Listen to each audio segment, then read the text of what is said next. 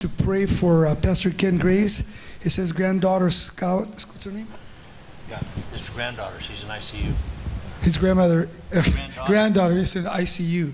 So let's pray for her. Lord, we pray right now for Ken, Lord God. And Lord, we know how it is to be a grandparent, Father, to have your grandchildren sick, Lord. And Lord, I do pray that the Holy Spirit would be with him there, Lord God. And Lord, give him peace, his wife, Lord. And Lord, we pray that somehow, Lord God, you would just reach down, Lord God, and touch her. And Lord, whoever else is sick here, Father, we pray for them too, Lord Jesus, and their families. Now, Lord, give us wisdom at this moment, Lord God, that you would speak through us, Lord God. And we thank you so much again for the people that are here. In Jesus' name we pray, God. Amen.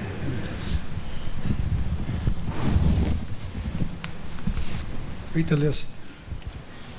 Speak it as, yeah. I am the sacrificial lamb here. They handed me this sheet of questions that it says the following questions were submitted from some of the pastors that registered for the conference. So I don't know if that's true or they just wrote these down, or but I will ask the questions and aim them at certain individuals to get even. Hi, Damien.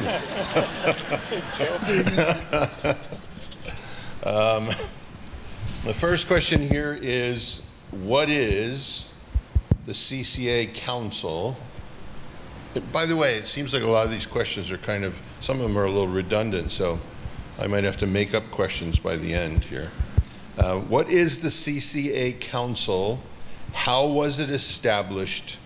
And how does it work? Done. The answer. Yes, it's done. CCA Council was CCOF first. Actually, CCOF started many years ago, Odin Fong. Kind of when Calvary's first started coming along, Odin kind of headed up a little database, and as people came in, and then as churches were added, then there was questions in a way evaluating if they didn't come directly out of a Calvary that there's familiarity with, and it kind of grew over the years.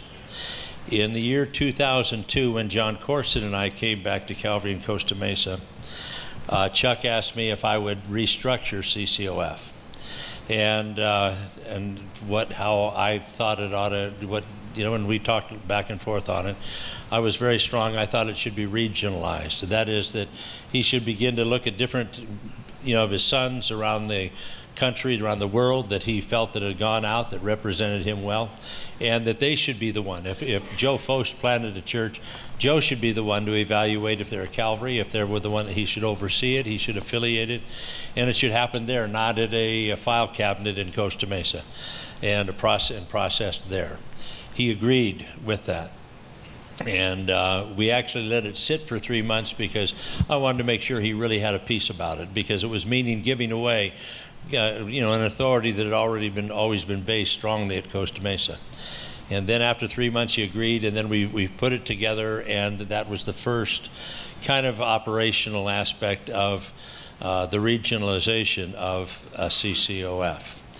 Then John and I, as Chuck ended up, Chuck was going to retire. He didn't, got all excited and re-energized and felt he wanted to stay. And John and I said, great, God bless you. We're going to go do other things.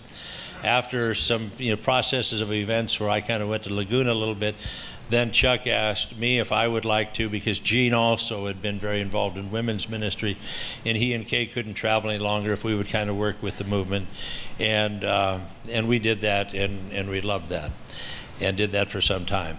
Then as it came down with Chuck and his cancer began to develop, and his age, getting to him, there was the mounting questions. Chuck, what is your plan? What is your plan? And he always just kind of left it for quite a period of time. Well, the Lord will work it out. Then actually back in Philadelphia, we were back there to question and answer time, and Chuck made a statement there. He says, well, I'm going to gather together some of my, first generation, men, and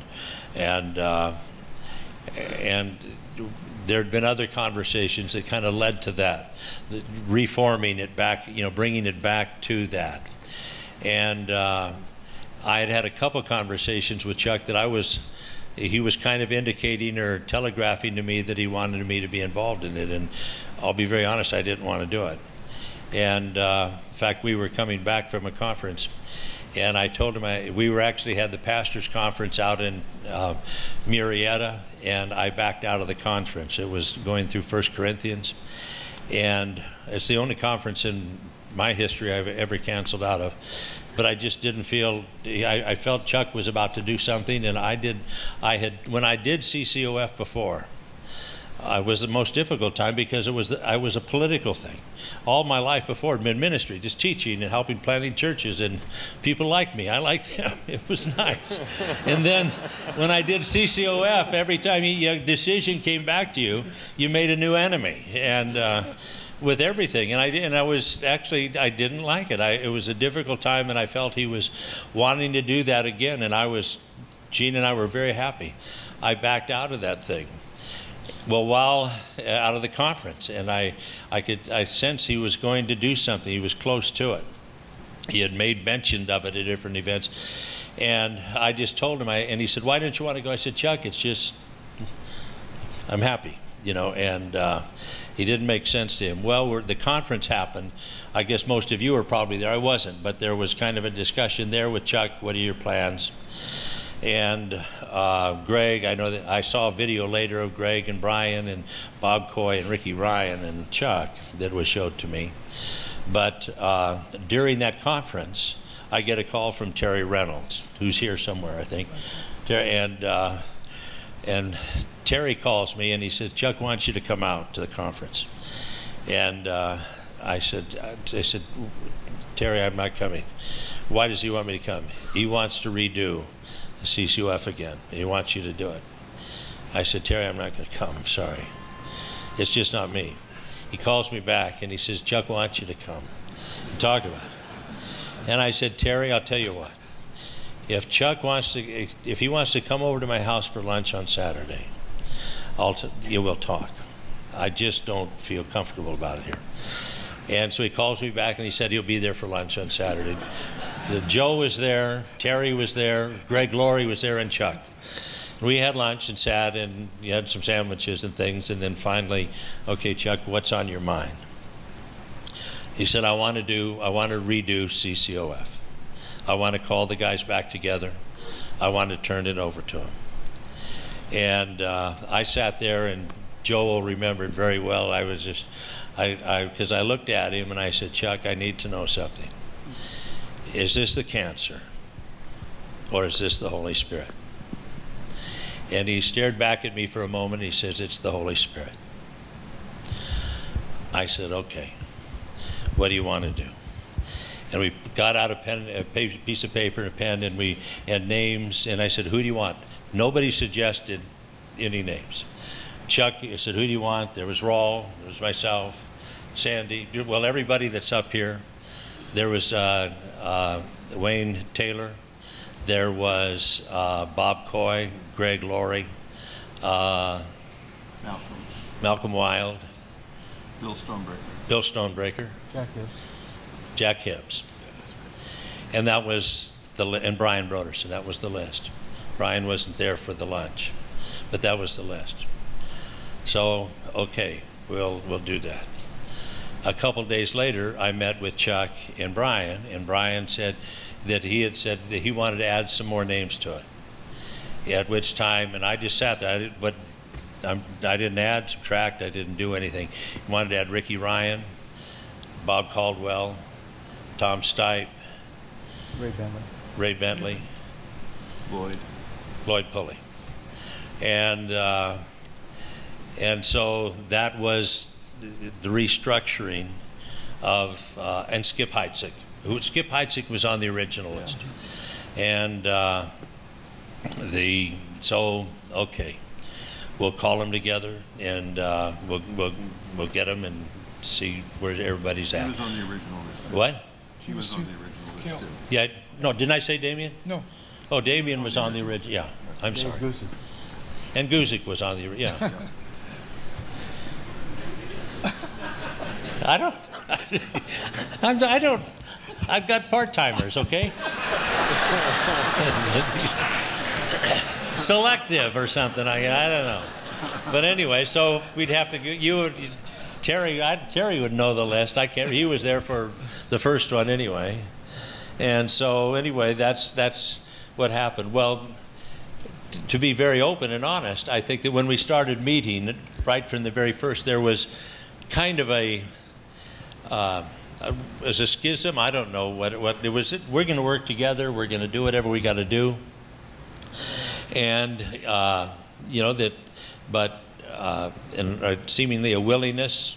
We've got to lead this movement. It's turned over to us as a group, and but then it was soon, you know, where there seemed to be some that wanted to go a different way. And the question in terms of then when CCA, Chuck basically changed the name of CCOF to CCA. You weren't grandfathered into CCA. Yeah, the name was just changed. It wasn't like you went from one database to another. It was just a change of the database, a change of the name of it, you know, from CCOF to give it a fresh name or image or whatever, and a leadership. Where now, rather than being done by Costa Mesa, it was overseen by the council there at that time. My agreement with Chuck at that time, because of what both Chuck and I had been through in the political aspect, when decisions would be made regionally, and then they would go appeal to either me or Chuck, and it was political. You didn't like it. And I asked Chuck, I said, Chuck, one thing I do ask of this, and that is that neither you or I will have a voice in it. That you will really, truly release it to the regions. What decision they make, it can only be overruled by the entire council, so that we're not in the political loop of it. I just don't have the stomach for that. I don't want to do that, and that one person shouldn't have that. Later on, that was misinterpreted by other emails that kind of came out saying, well, Chuck has been thrown off of his own, you know, leadership and thing, of which let me tell you, if Chuck Smith ever would have sat there and said, I want something, he'd have got it. We all know Chuck, you know, but at the same time, it was something he said, I agree with that. And so he would tell people, well, hey, don't ask me, I don't have any power anymore. But he actually said he liked that. He was glad to be free from that and turning it over. So anyway, then with time, people say, well, what has happened to the council going from the original number? And that is essentially that whether you want to call it a split or whatever you want to call it, is there has been a parting of ways. Like Brian in his letter that he wrote, how can two walk together lest they be in agreement? There was, you know, where Brian felt this desire, I want to go, I wanted, you know, and there was different things that he wanted to explore, and, you know, levels of maybe, you know, service of women in the ministry and various things. And I don't know all of them. You could get that list elsewhere than from me. But it was something that within the core of us, there was a very strong commitment to the distinctives. One of the things, I actually wrote the first distinctives. And when I ran the Bible college back in the 1970s, I think there were 6 of them. Later on, Larry Taylor rewrote it, added a few, and then Chuck did some. Roger Wing did we went through 4 or 5 revisions. But there were things that basically within us, they were our DNA. Those distinctives by this generation, I think sitting up here, we would all say, those things aren't just things that I'll sign on to join the club. Those are things that we believe, that we believe, that we believe. They're non-negotiable to us. We believe them as much as maybe when Chuck started saying these are distinctives, and we say, okay, you know, but then one day we wake up as we reviewed the scriptures ourselves, we are completely sold on them, and if somebody else doesn't want them or agree with them or want to work with them, then you're free to go, and or whatever Chuck used to say. And I think one of the hard things for us as a group is to become a voice that's been unified. And we had a pastor who for 40 some odd years took all the heat, all of it. You know, whether it was the manifested sons of God, the children of God, the perfection of the saints, you know, Positive Confession, Oral Roberts, Vineyards, Gold Dust, Brownsville, you know, the Toronto Blessing. Chuck took them all straight on. Calvinism, and he just said, this is it, this is how it is. You know, if you don't like it, go away. Don't go away mad, but just go away. I mean, he was very, yeah, and he took that, and we just went behind and had that solid voice. And I think that if we failed the movement at all, it's been where to come to that where we together have realized we have a responsibility to speak out and to take that stand that Chuck stood for. I knew that day when I'm looking at him and he's looking at me, and because I did not want to walk through this door. I didn't know what it was going to be, but I'd been through it before and I didn't like it. And I didn't really want to go through it. I knew there would be heat with it. I knew there would be disagreement. But yet, it's funny, I'm a Scot. I don't know what you know about the Scots, but they're warriors, I guess. And Braveheart and that stuff, you know. I mean, you know, when they came over to America, there was the Quakers, and they're the Puritans, you know, where the Puritans, and a lot of the came over, they were either Quakers or they were Scottish Covenanters. They didn't get along with each other. The Puritans were Quakers, and we're non-fighters. We don't like being persecuted. We want to be what we want. We want freedom of worship, but we don't fight. And the Scots said, we'll fight to our last bone. 25 of Washington's generals were Scots. And I don't know whether it's my blood or something. I'm really a Puritan. I'm a Quaker. I don't like fighting. But I also look and say there's a point where I will fight. These are worth fighting for. These are worth taking a stand, and to me that is, I think what has happened is it's taken us a while as a group, but I believe we're really solidified as one voice and one heart, that we just are not, there's nothing new about us. We haven't changed anything that I know of one bit in our agenda. We just simply all said, you know, what we have been laid for us is what we love. And we believe that if there's anything Calvary Chapel needs, it's just a fresh outpouring of the Spirit. We don't need to go back and rewrite or find some new ground. We just need a fresh work. And so I don't know if that helps, but so you wonder where the numbers have gone up and down, and basically the group that Chuck originally actually had is kind of what it's back to. And that happened in my den originally, and so people and the ones that want to be with another thing, God bless them. We're not saying we're the, just like I think Sandy said in his message. We're not right, any righter than anybody else. It's just who we are. It's our tribe. I'm not saying we're better than Acts 29 or Gospel Coalition or somebody else. They've got their tribe. We've got our tribe. We're happy with it. And would that be fair? Probably the one radical change that we all agreed on in the distinctives is that we probably wouldn't include that you can't stand up or raise your hands during worship. Yes, that's true. No, that Chuck changed that at the end. Yeah. You know, he really kind of reverted back to Chuck.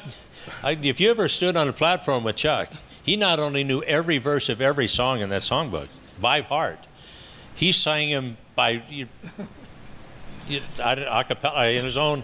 I hated to stand next to him because he sang the part, you know, the tenor or something. And I just sang like people sing, and and I couldn't stand it. He loved the hymns. He was just a hymnologist. He could have, and he kind of reverted back to a lot of things. And I think the vineyard standing and some of that confusion kind of. Yeah, that brought a lot of confusion. Sandy Adams brought up a one-liner. We were having a gathering in San Diego, and we were going to hold the conference there. And there were people that were contentious with all that. And Sandy had just arrived in San Diego, and David was crying, and he was upset that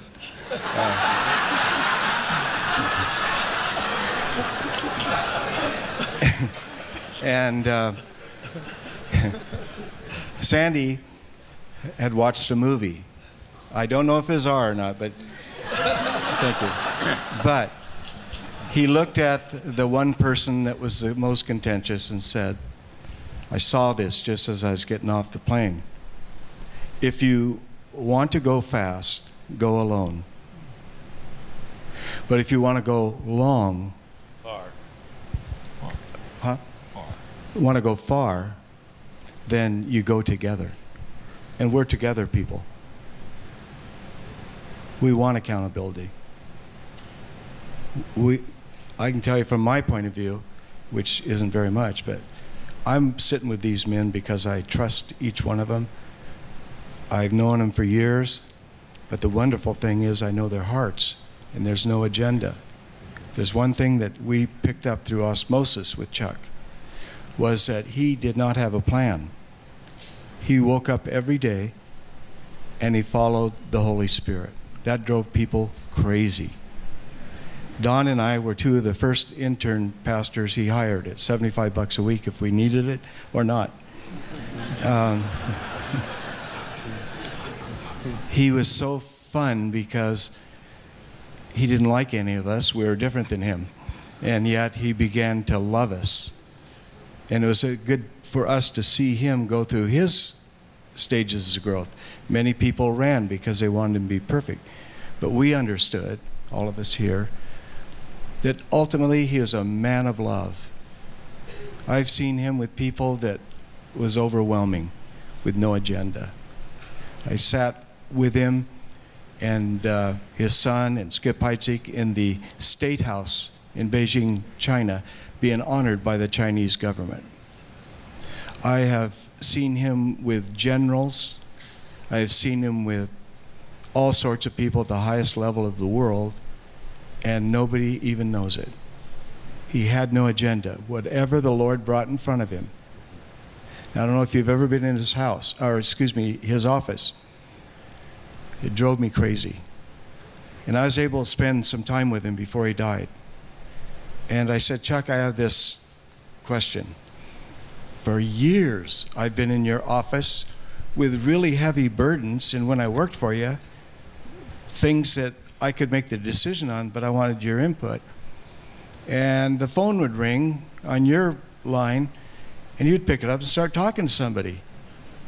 And then I'd be sitting there for 30 minutes waiting to put my heart on the table and let him do some work on it.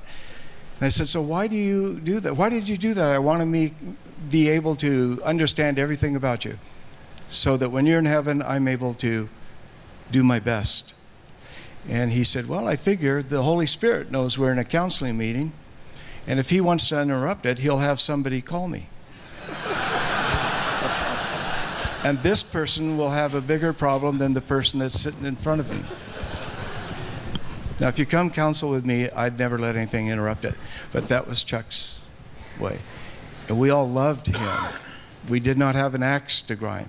We've all been thumped by him. He's a hard taskmaster. But he's the most loving person you'd ever meet.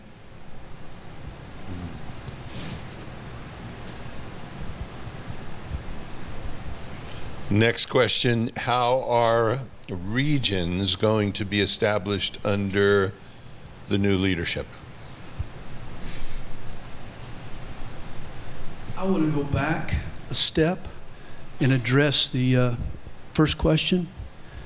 And I guess I just want to make a statement. Brian Broderson is a friend of mine. I consider him a brother. I pray for him. I love him.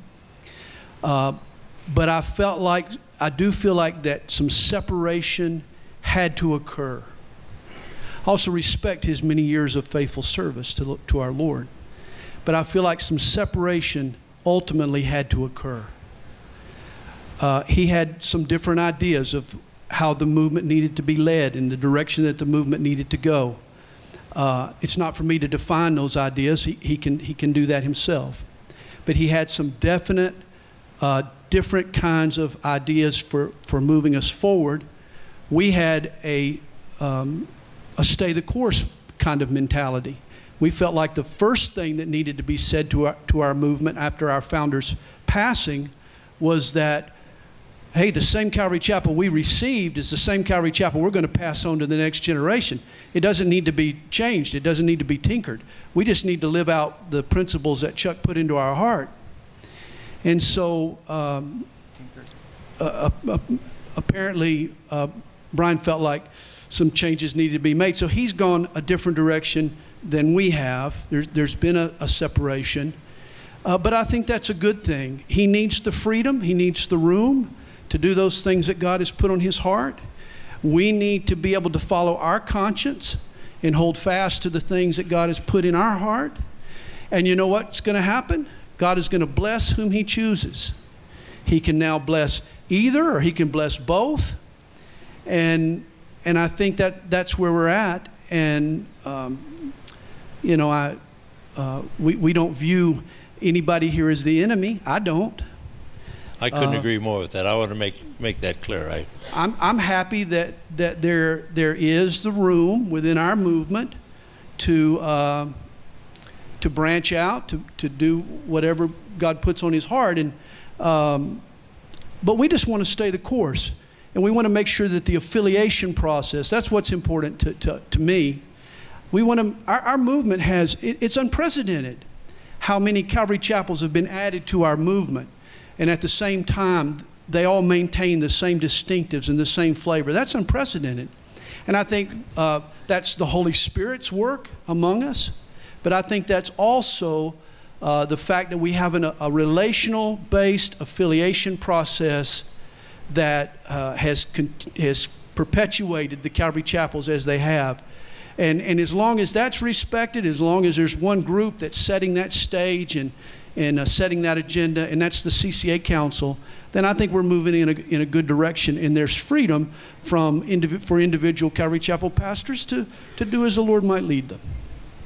That's just what I wanted to add. If anybody disagrees with that, we'll go out back. But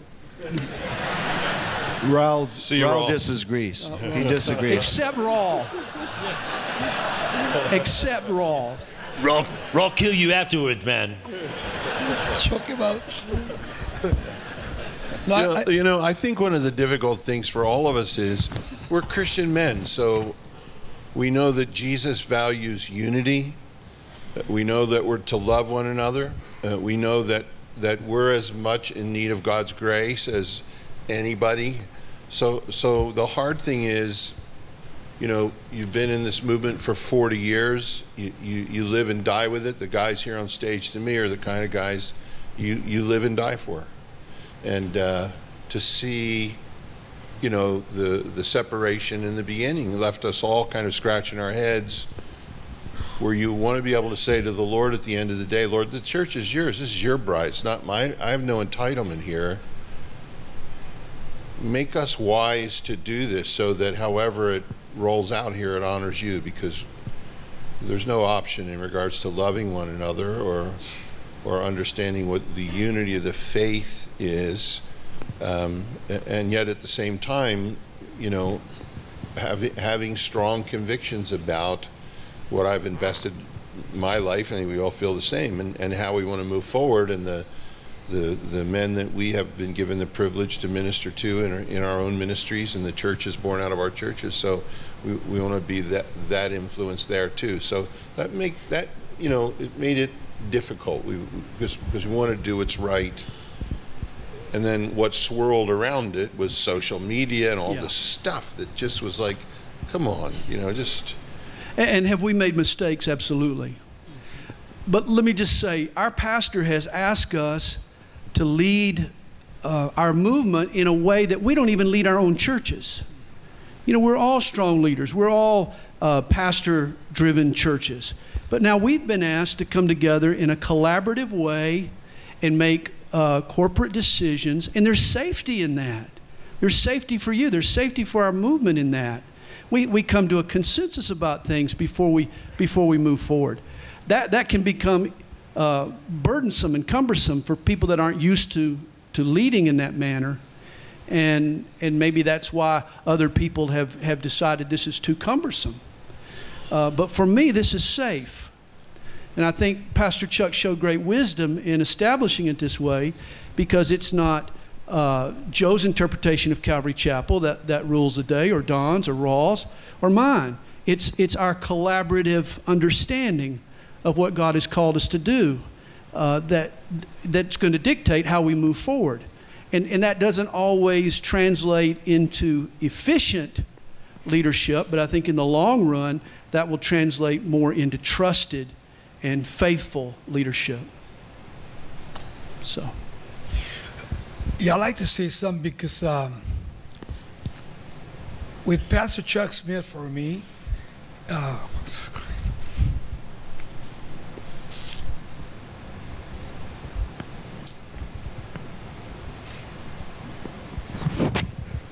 Chuck and Raul were very, very close. The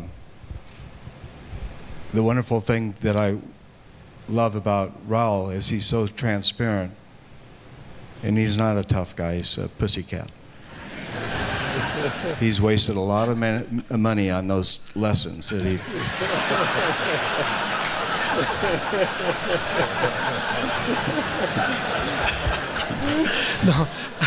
No, I like to say that when I met Chuck Smith, like these guys too, he gave me an opportunity. I never had opportunities. You know, I was on my own way. And when I got saved, my mother-in-law was trying to take me to Calvary Chapel for 2 years, and I wouldn't go.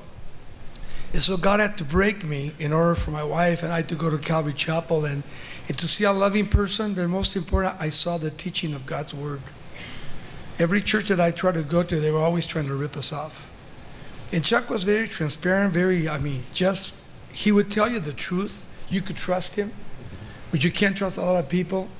And I never wanted to be a part of a denomination. I thank God the way Chuck taught all of us here, because he taught me how to love.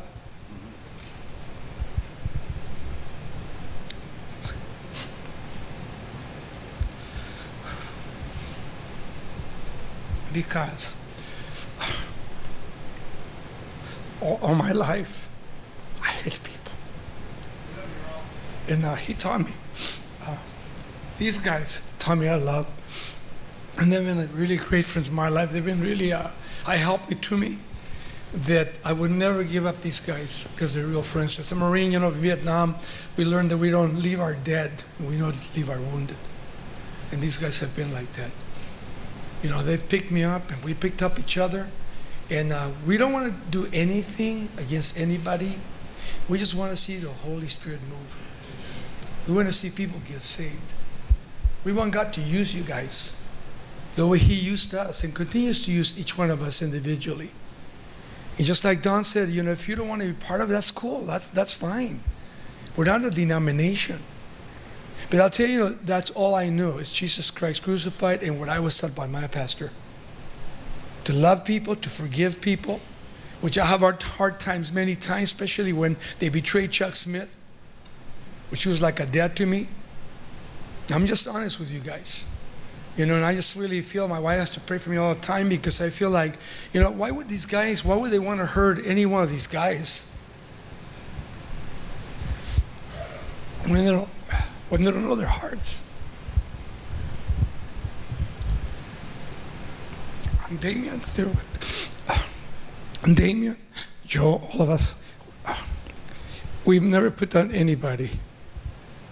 We really haven't. We pray for you guys. We love you guys.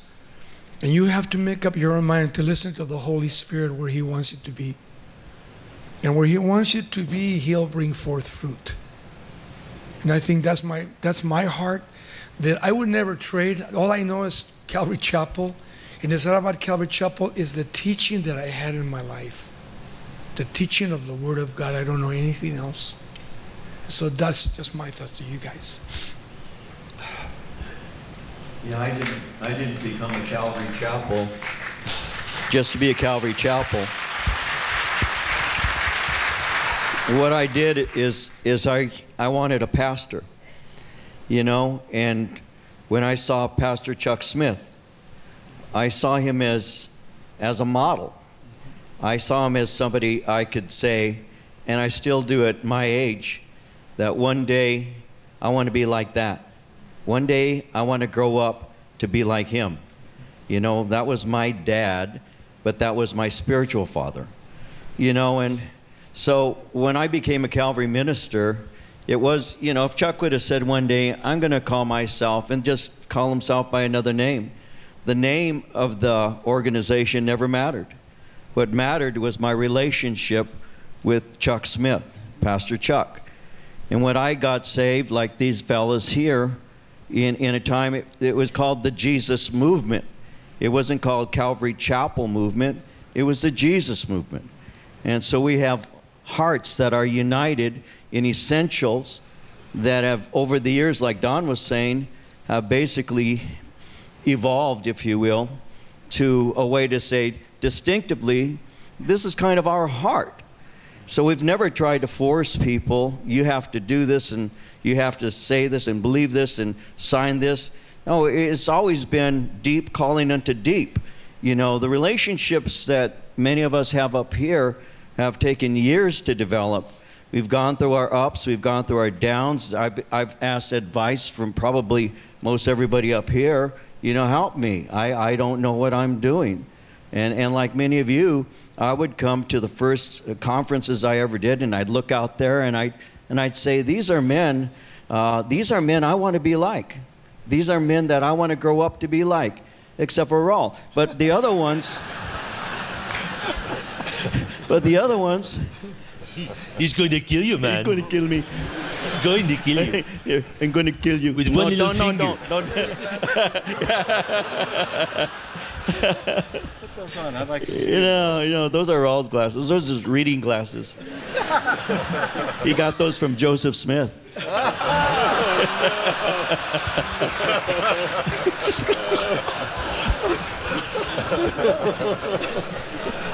That's just how I picture it. Okay, let me ask a question. Have you guys been blessed by this conference?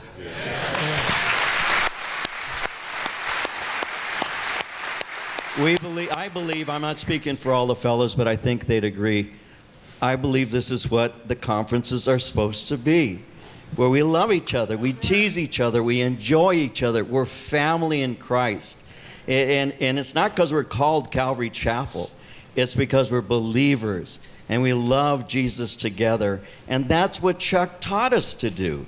And that's why this feels so real. It's because these men up here, we love each other. And isn't that the mark of a Christian? Isn't that what Jesus said? By this all men shall know you are my disciples. Not if you're called Calvary Chapel, but if you love one another. And we have been blessed. And I want to give honor right now to Pastor Chuck. I think it's been a long time coming from, you know, in my ears, I haven't heard this for a while. But I want to say, we all say this, thank God for Chuck Smith, for his ministry in our life. He was our pastor.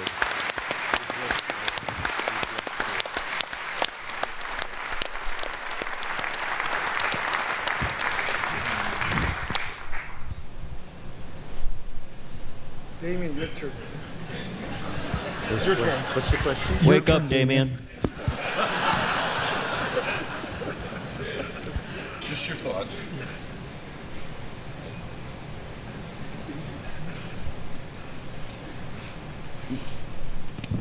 No, yes, no.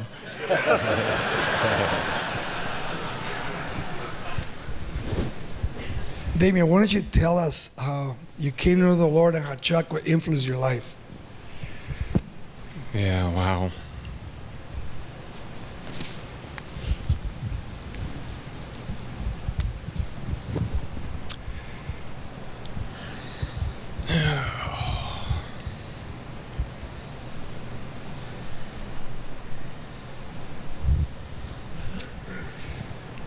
I probably, you know,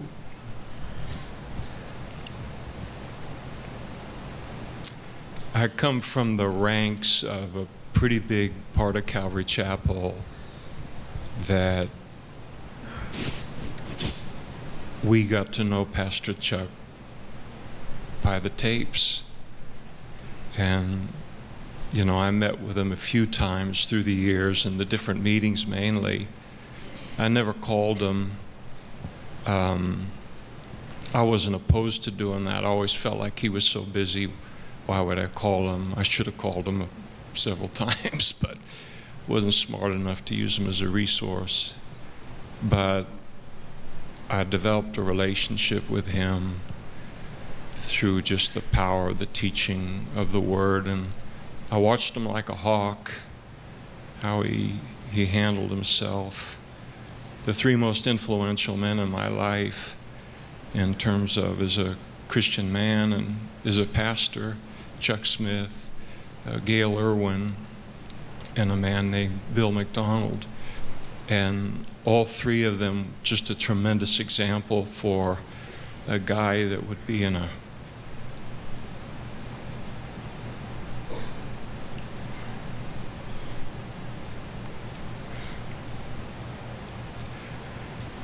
I'd have lost everything I consider to be valuable in life 100 times by now. That's stupid.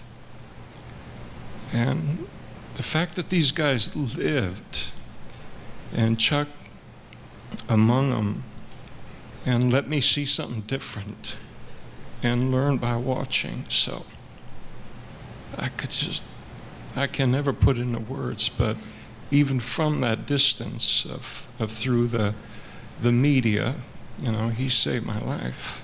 God did it through him. Yeah. You guys can see how we feel about Chuck. There's no question in our mind, there's no question in my mind that these guys are really men of God, and that you guys are men of God. And you guys you have to have discernment. You have to make choices in life. But the greatest choices are eternity. How are you going to finish? Chuck always used to say, how are you going to finish? And we've seen a lot of guys that haven't finished well. And the reason is because they got their eyes off Jesus, they got out of teaching and reading and praying, all these things, and it went to their heads. And I think when you get prideful, God has his ways of taking you down. And God wants us to be simple, humble. I know all these guys here, you know, we're not looking for any recognition. I don't really care. All I care is that the church would be recognized as a loving church, as a teaching church, and that people would see that example in all of our lives here, you guys. If one guy gets a black guy, we all get a black guy. You know, and we have to work as a family, and we have to come to that place that time is short. How we're going to finish, and then it hurts deep and down. I know what Nathan goes through too. You know what Jamie, I'm all messed up here, that Damien knows, because Damien also, he suffers. You know, he's been sick too. I think most of us here, you know, I suffer from my little seizures. I had one today, and you know, it's embarrassing.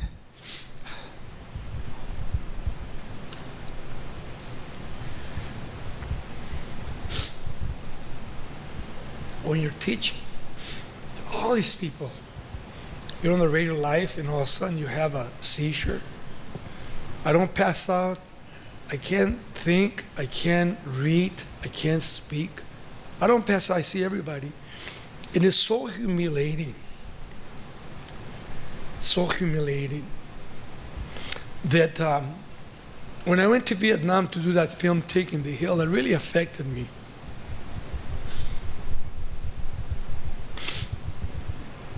I lost 41 of my friends.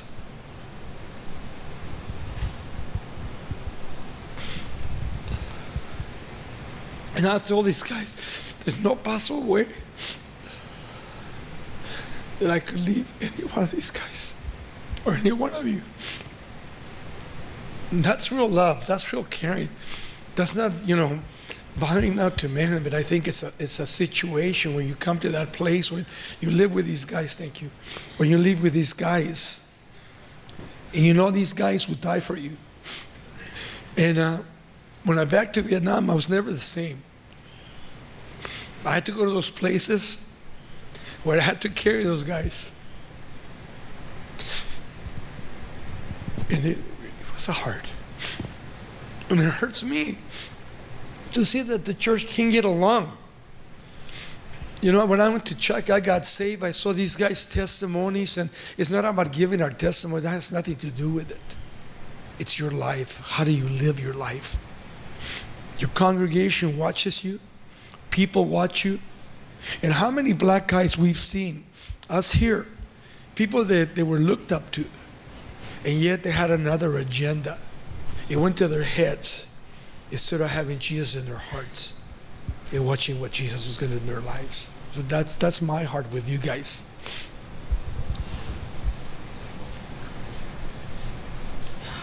I would say this too. There's a wonderful sense of accountability. I mean, I see Jeff over there. There's a, you know, the group is bigger. But I know, you know, Sharon and Ryan and Roger, your kids, and Don, your sons, and Gene and Zach, and I know your Maria and your families, your kids, and what creates accountability is genuine love. It isn't, okay, accountability is this biblical principle. It is.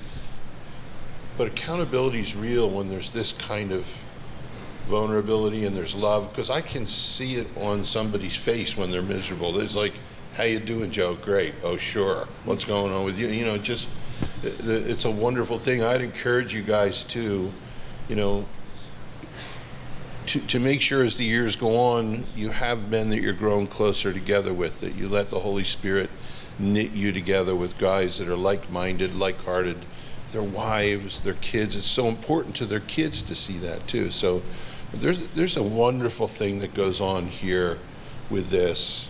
That's why it was hard. It was hard, some of our reaction.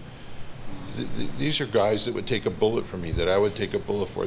I would take a bullet for their wives, for their kids, for their, you know, so there's this wonderful koinonia and love given to us by the Spirit, but it creates a great accountability too, where we you know, moving forward, we have wanted that to stay in place and unfractured, you know. One of the things that I think has taken a little bit of time is that we've been together, you know, for 30 to 40 years, all of us up here, and 46 or something. But but we've been like brothers, family, friends, and I mean many aspects. It's come together with all of our kids, and it's been a wonderful thing. But it was always something when we were together, we'd meet and plan conferences, and we'd be together for a few days. We had a lot of kidding and laughing and fun and, like, you know, family, you know. And then Chuck would be there and join in with all of it, and then then there was a point where Chuck would kind of clear his throat and okay, now let's get down to business. And we always had, it's in a sense like a father figure, and somebody there. He had that strength. He cast a huge shadow. He had a tremendous presence. I don't think we could understate that when you look at a movement that has been produced of the magnitude of what Calvary Chapel is. It's a tremendous statement and legacy as time goes on to look at this thing. And we had the benefit of just traveling in his wake. You know, he was like this ship that went through the huge waves, but the ones behind us, we just jumped around in our little dinghies and had fun, and you know, and hey, this is great. While he's cutting the path through some rugged waters for us all the time. He saved the movement, spoke strongly. You know, when shepherding came along and a bunch got involved in it and could have destroyed the movement. Positive confession, manifested sons of God, all of these, vineyard, all of these things. And Chuck took the heat, and people came and didn't understand him or didn't agree, and he took it. In the meantime, we're in our little dinghies back there saying, okay, hey, this is cool, and we're going on. And then one day the ship's gone, and now he says it's yours. And it's taken us, I think, a little time to realize collectively to join together. That's a new role for us. And it's been, I'm sorry in one sense that in our time of just becoming one, in our kind of struggles at this new identity, in terms of our love for each other, our families, our commitment, our values, the distinctives, that's non-negotiable. Those are subtle. It's just having now to come together, how do we speak with one voice? Because one of the things I knew when I sat across the room from Chuck that day, And he was asking me for days. I knew he was going to ask it. I knew that was what he was coming to lunch for. But I also knew there was no way I could ever be that voice, ever. It would only happen if collectively, any single one of us never could have done it. Never could have done it. And it would only happen in whatever time it's taken for us to come together and collectively to say, we are one. We know who we are. We know what we stand for. And now to begin to say, as Chuck would say, if it isn't you, God bless you. Chuck was very gracious, and say, if you want to go, go. And the door's open to come back. I ordained John Wimber. He spent a year with me in Lake Arrowhead. And my brother, John McClure, vineyards, went vineyard. Broke my heart, tore me to shreds, lowest point of things. And I felt terrible. Chuck came to me knowing how I felt, because 40 some odd churches went with them. And that was a huge number at the time. I was brokenhearted, although Chuck agreed to ordain him and let him go. we argued over that a lot, but he did. But anyway, it came down that Chuck came to me and he says, Don, this is good. I'm fine with this. I said, Chuck, how can you be? I feel terrible. He said, Don, it's John 15. Once in a while, there's a pruning. People want a door out. They're not happy. They want something different. They're looking for it. And you need to have a door where they can go out. And you want to leave it open if they want to come back. And some did and some didn't. But I think collectively, what has happened is that we have really truly become deeper and deeper. We listen to one another. We respect one another. There is no leader amongst us. There really isn't. We sit around, and we'd had meetings sitting here. And Sandy said, well, I think this. Sandy, God bless you. So Sandy's taking care of it, not me. And Sandy's maybe passing it to Joe. I don't know. But it's a wonderful thing being a team where we really mutually say the Lord's will is going to be done collectively and not by one voice. And we're learning that. But we're committed to that one heart. Mm-hmm. We're not airing dirty laundry, but I think this is important, what Don just shared. We went to Colorado. Somebody offered us their home to stay in, and Chuck had handpicked some guys to just go and be with. I sat next to him with his nurse, and he was on oxygen. And I really felt he was going to die in the airplane. And he looked so beaten physically in his countenance, and you never saw that countenance darkened. Well, after we were singing the next day at breakfast, he started reviving. And then he revived, actually, by the time we came back to California. So we didn't know that there were people other than the original people that Chuck had said, I trust you. You men, no one voice. Everybody only has one vote. No direct leader. We're not here to control. We're not here to tell you what to do. Sandy made it really clear. If you like Chuck's ministry and what came with it, we're here to just carry that on. We're not Chuckites, but we have respect. And so we had planned a conference the first year after he died, and there were certain people that came up that we knew were not really just walking straightly with the Lord. And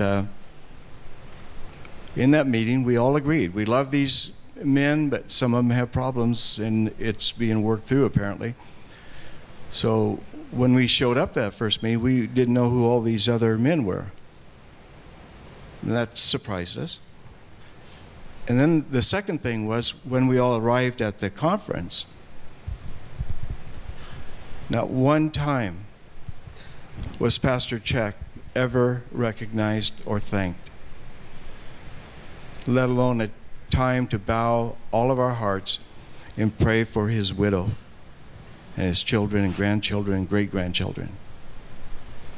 That was very difficult. It's hard to get me angry, but I became angry. We respect Chuck Smith. And we're thankful to God, as Sandy said, thank God. And you said it too, David. Because this man, we're not idolizing him. We were all so foreign to his mindset, but yet he knew God was working. And he stood back for the 47 years or whatever I was with him, and he let us be ourselves. He never told us what to do, how to do it, where to do it, and when to do it. And those were the 4 questions all of us had for him. He forced you to go to the Lord, that you got as much enjoyment being on his staff, cleaning the toilets out, as you did standing in the pulpit and filling in for him. That sounds kind of silly. However, he saw life as one with Jesus. There was no hierarchy in his mind. There were not certain things you have to do. You just be yourself and fall in love with Jesus, and he'll do it. And that's the great thing that all of us sit here with right now. We know God has given us gifts, and we know we love people, and we know for this sick world, it is the only answer: prayer, the Bible, and love. And that's all we stand for. Other people didn't want that or be satisfied with that. So all of us realize we don't want to have a war. We don't want to be the Hatfields and McCoys. We don't want to be in the North and South. We just let you figure out what you want to do. As for me and my house, we shall serve the Lord. But like Isaiah said, can a leopard actually change his spots? My people have. And we all have the word loyalty and trustworthy and faithful in our heart and vocabulary from the Lord. We're not here asking anyone for anything. We just called the clan together and said, whoever wants to have fun and see the Lord and have new friendships, come. And that's all it is. There is no organization. There are no men, women, dogs, or cats over you. None.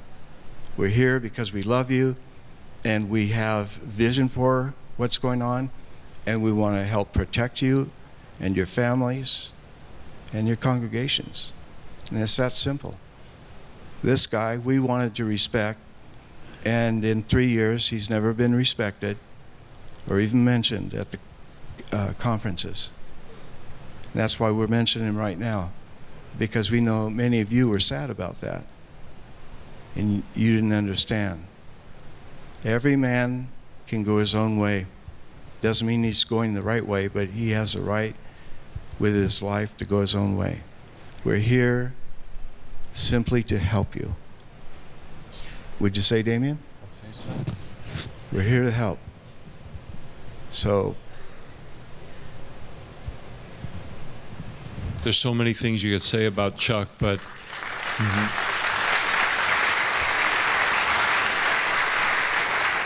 but I never went to anything that he oversaw or led that I ever felt anything was being done to me.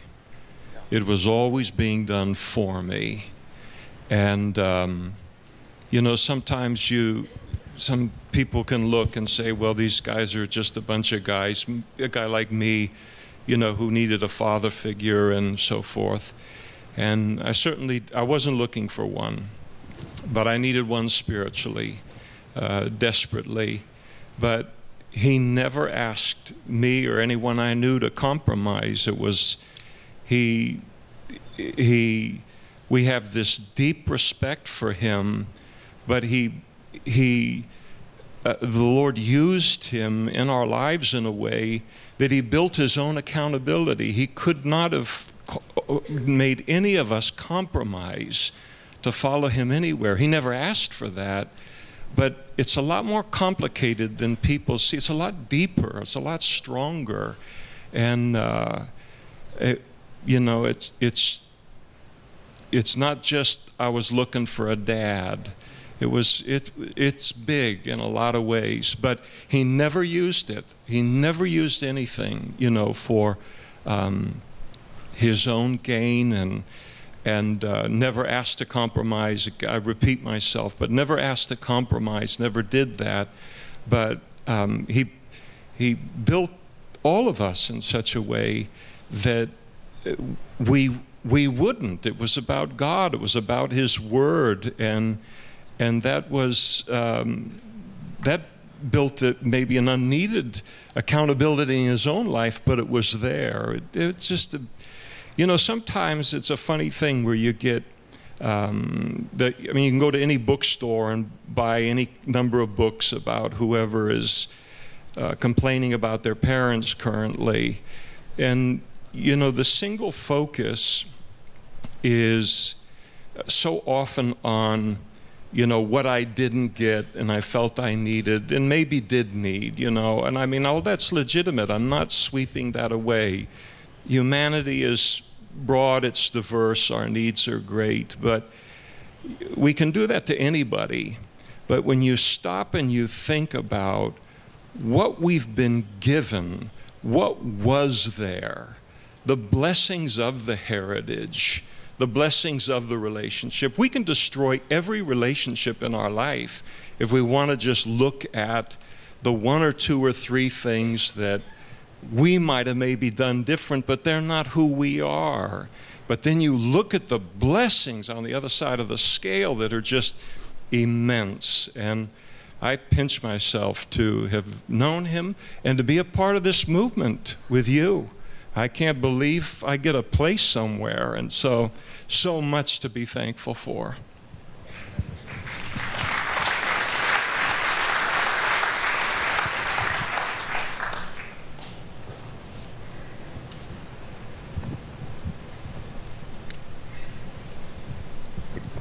Well, I noticed that when the people have clapped, Don, the majority has come right through here, the clapping. And these are the volunteers from Raul's church. When he spoke, he got a little... You can't see it from here, but it says applaud. It keeps coming up over there.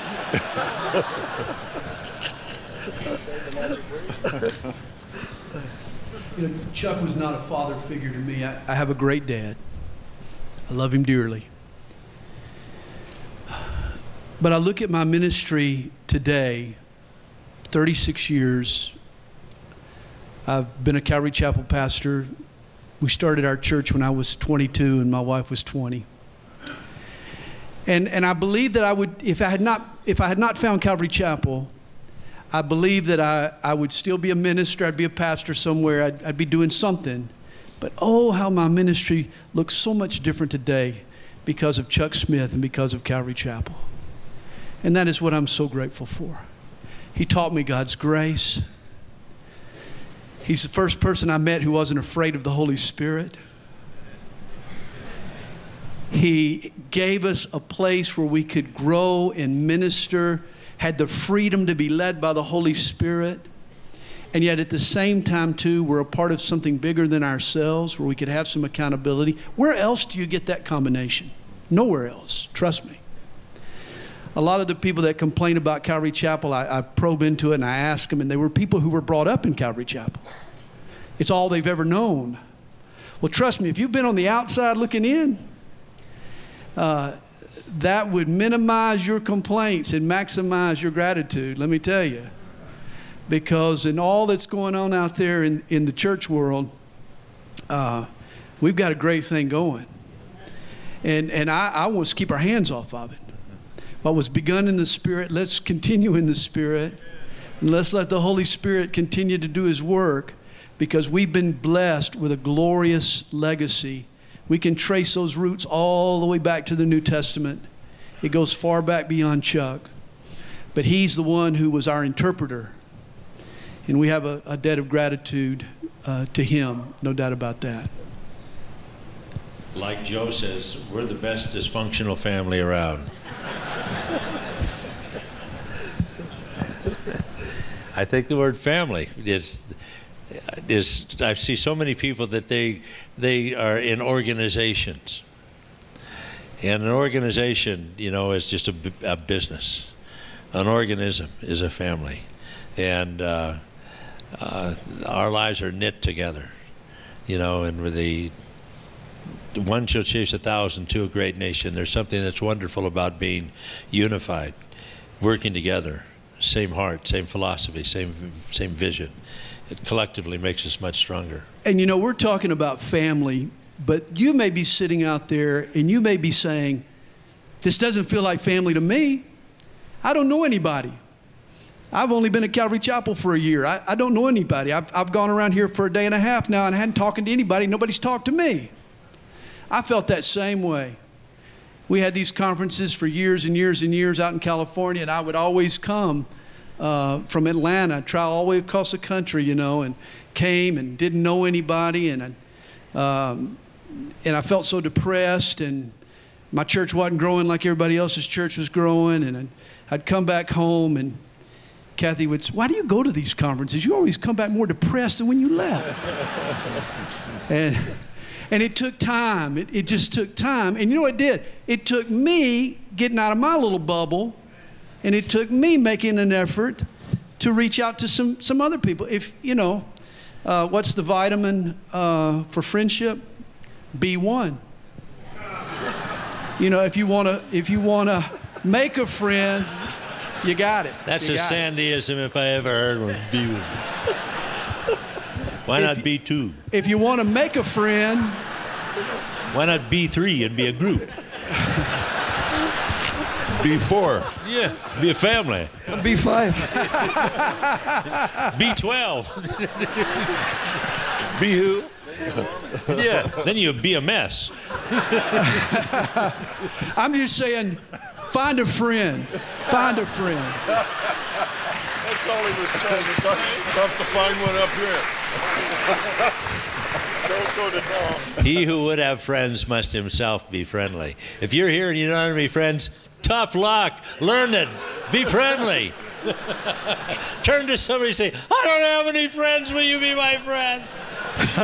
And they'll say, I know why. Yeah. Yeah. We wanted to be your friend. We just couldn't understand what you were saying. All that food you eat and black-eyed peas and stuff. Well, a few minutes ago, Mike said we should call the Klan together. In my part of the country, you don't want to call the Klan together.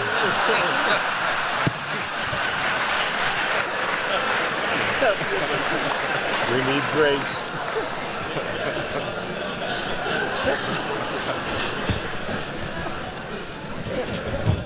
Next question, Joe. There's not a question on here that tops any of this. Is that all of them? No, there's. We answered a lot of the questions before I asked them, so. We answered. There's a question about regional. How will the regional areas work now under regional leadership? We are sitting down and working out as some of the regional issues, because some of the regions, when they were originally set up, you know, like there's some that are, for example, over 5 states, literally, and region, and getting them to be able to meet together effectively. And sometimes, in some cases, there's over 180 in those 5 states. And so we're going to do some restructuring as we kind of meet. And here in this area down here in Southern California, you know, actually, you? And David. And Jeff. Jack. Mike, you guys are restructuring together. You're going to come up with Southern California is going to change somewhat to average out and get together how they're going to work it out and come back and give it to the council, and so that'll be restructured and redone. That's in the process by tomorrow. Tomorrow. There is a question here. As a second generation Calvary Chapel pastor, I wanted to know if church history gives any examples of a movement of God maintaining the same vision and philosophy of ministry for more than a generation beyond after the founding pastor has gone home to be with the Lord? A good question. You answer. Oh, I asked it. I'm B1, you're B2. And David is be quiet.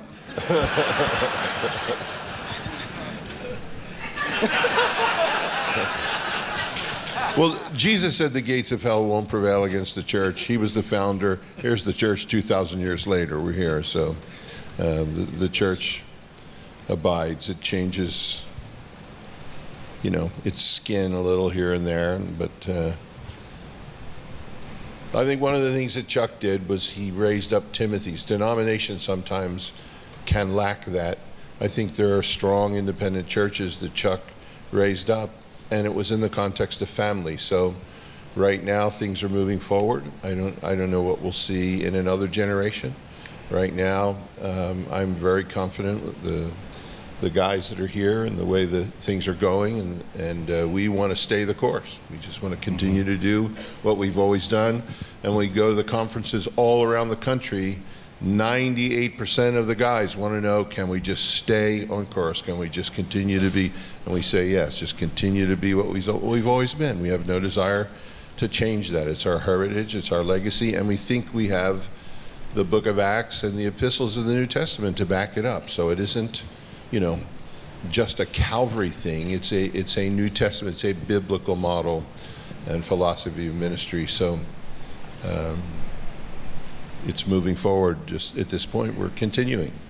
It's a good idea. Continue. It is. When Raul and I went to school together, and we were getting our some degree, I forget which one it was, the doctorate, I think. We went to lunch with the vice president of the college, and Chuck was on one side, Raul was on the right side, I was on the left side. We were down to our last week that we had to come up with our thesis and what we're going to discuss, and, you know, to get your degree. We'd done all the hoops for 6 years, now we're here at the end. So I think he's the vice president, he's the guy in charge of the graduate school, and he says, well, fellas, what is it you're actually going to do? And we hadn't a clue. And out of his mouth, without blinking a second, he said, oh, Mike and I are going to make a movie. It's called Venture of Faith. And we're going to just trace the history of Calvary Chapel and Pastor Chuck Smith and how God is working through churches that just simply preach the word. And I look behind the dean, and he looks over at me and winks at me. And I bought him those glasses that are down there. He winks at me. I said, we're going to do what? So we go through the lunch line, and we sit down with him, and Raul laid it out, and we made this video. Lots of them have gone around the world, actually. It's simply called Venture of Faith. Chuck always saw life as a venture of faith. He did. He was an explorer, a pioneer, a Navy SEAL. He parachuted out of planes without a parachute. He could do about everything. So in that, we actually interviewed many pastors outside of Calvary Chapel. And so Raul was friends with John MacArthur. And even to this day, this many years later, John said, in the overall scheme of things of the church, in church history, Calvary Chapel will simply be a footnote. Strange. And then when Chuck died the very next week, he started slandering Chuck and speaking evil of him. There's no way what you're a part of is going to be a footnote. There's no way. God brought us together when the communists had as much control of the USA from the inside as they do today. And God used the Jesus movement to take a whole generation, largest generation ever born. They're dying off at 10,000 a day or something right now. And Chuck's ministry is not a footnote because there's so many of you. That's not a footnote. That's a statement from heaven that something's right here.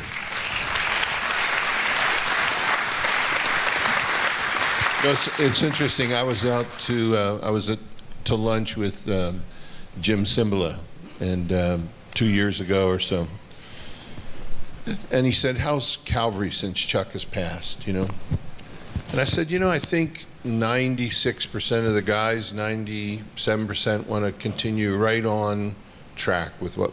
I said, "There's a small percentage that are looking at other places now at some of these other ministries." Jim Simla said, "Why in the world would Calvary guys want to look at some other model?" He said, "God has used you to change the United States in the last 50 years. He said, there's 1,000 Calvaries in the United States. Why would you look somewhere else?" It was just interesting to hear his perspective as an outsider. He said the effect that Calvary's had on the country in the last 50 years, why would you look somewhere else at another model at this point? I think what we need is we don't need anything new. We're just like the church at Ephesus, probably the strongest church in the New Testament, and incredible church, the ministry that happened in there, the way conversions happened, people turning away from idolatry in massive numbers, incredible numbers, and that Smith's going out of business, the goldsmiths, silversmiths, and I mean, incredible thing. And yet a generation later, and the Lord there in the book of Revelation, he speaks to that church. And he goes down the list. He says, "You've got," and he just gives them incredible credentials. That speaking to the church at Ephesus, how strong you are in the word, and you can't stand those that are wrong. You can pick them out. You discern. You deal with what is heresy and things, and you cleaned it up. You run a tight ship. You don't get tired. You don't faint. You're ready to go. And he says, "I just have one thing against you: your first love." And I think that the thing that, if I would look at us as a movement, and that I think every generation, that is something that has to be cultivated again and again and again. God needs to pour out His Spirit afresh on each generation. One of the things that is hard, I think, about this whole period we've been through in the last few years is the struggle we've been through. But the good part of it is that everybody, it's time sometimes to sit and say, what do I truly believe? What makes me tick? This made me make Chuck tick, and that maybe make these bunch of guys tick. This is what works for them. What do I believe? And were they just kind of sliding on? And it's good for them to go through a struggle. It's good for them to have question, and good for them to be shaken up a little bit, and then to come hopefully to a conviction. And a conviction leads to a what? I forget. Salvation, or I can't remember the list now, but where we really, where each generation, yeah, that's arrested. That's it. But it's a good thing in a sense to have everybody just as cruising along, and all of a sudden, sometimes a great shaking up, and to say, who am I? Why do I believe what I believe? Do I believe this? Is this something that I am willing to stand with, like Chuck Smith did, like these other guys did? Is this that deeply rooted within me, or do I want to go look at something else? And I think the wonderful thing that I'm hearing is, because everywhere I go, people are saying, what's happening? What's happening? I said, is anything happening with you? No. Everybody said, no, we're not changing. I said, then don't change. You're doing good. Well, we just heard, right? I don't care what you heard. What be what you are. And find a fresh, and that's what I'm sensing in our worship times here. We've had wonderful worship times. Last night was wonderful. I just prayed it tonight, and that the Lord just refreshes and He pours out the Holy Spirit afresh on us. I need that. I long for that in my life. So I don't need a new distinctive, and or to mess around with them. I just need God to make what's there afresh again. We've got to stay on schedule. John Randall's on the schedule coming up, but why don't you close us in prayer, Don, and for all of us, just pray that God would bring us back to our first love, that we'd have a fresh filling of His Spirit. Lord Jesus, we thank you. Lord, we thank you for our heritage. Lord, we want to thank you for Chuck Smith. He wasn't God, wasn't perfect, But Lord, you filled him and you anointed him and you came upon him and you did things, Lord, upon his life and in and through his life, Lord, of which we have reaped incredible benefits. Lord, with all the battles and the struggles, and so many times, as you tell one of the churches there in Revelation, that you have kept my word and my name. And Chuck so highly honored your word, and he kept your name. And Lord, I pray that is one of the great secrets of the man, and he passed your name. He never defamed your name. He never took down your name. He never hurt your name. And he adhered to your word all the way through. And Lord, I pray that we would have that heart within us, and that, Lord, that you and your mercy and your love would pour out your Spirit upon us. And Lord, that we would so deeply honor your name, and that we would honor your word. We thank you for the opportunity. We didn't think about this at all before we had our question and answer. It just kind of turned into a time where we realized how grateful we are for our heritage, for our founder, and realized perhaps he hasn't had that place. And Lord, we want to give him that place of honor and of respect, and for what he means to us and what he has been. And so, Lord, we thank you. Lord, we pray for Kay and in her condition, Lord, that you would strengthen her, that she has good days and not so good days, and clear days and maybe not so clear. Bless her, Lord. She's been such a wonderful model for the women, for the wives.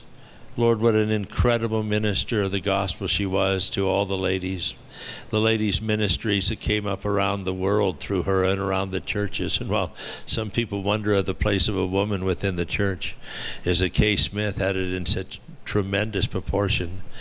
It seems like the Calvary chapels, well, people say, well, they don't know how to handle women. Well, you look at what has been done, Lord, we're so grateful what Kay produced. And we just honor her as well. So, Lord, we ask your blessing upon her. And, Lord, we just thank you now for this time, and ask that you would pour out your Holy Spirit upon us. Lord, that through these remaining hours that we have, as we would wait upon you, that your strength, that your love, that your Spirit, Lord, that's what we need more and more and more of. Lord, may we get just a fresh anointing, a fresh empowering of your Holy Spirit, a sense of the moving of your Spirit within our hearts. Lord, we long to stand before people and to be able to say, that which I have received of the Lord have I delivered unto you. That we have that assurance that the Word of God is coming through us. So, Lord, we thank you for your call upon us. Thank you, Lord, that you have separated us unto the work of the ministry. It is a high and holy and wonderful separation. And, Lord, may we continue to separate our hearts and our lives unto you for that work. And so, Lord, we do ask for a blessing on every single one that is here, whether this is their first conference or whether they've been to many conferences, Lord. It's such a refreshing one. For many of us, it's almost like we feel like we've been to the first conference since Chuck died. It's just such a unifying, wonderful spirit. Thank you for it. We praise you. We love you, Lord. We ask that you would just bless and pour out your Spirit. Do a wonderful work in all of our hearts, all of our lives. We ask it in Jesus' name. Amen.